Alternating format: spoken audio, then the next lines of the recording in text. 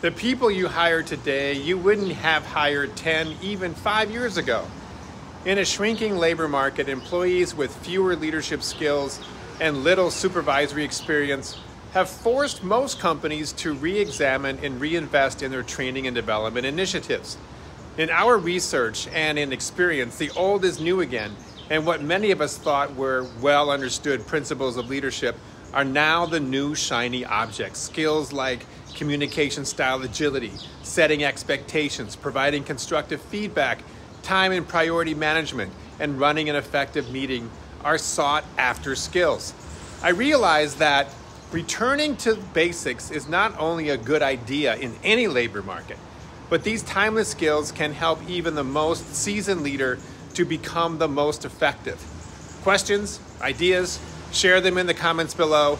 Let's reshape our workplace strategy one at a time.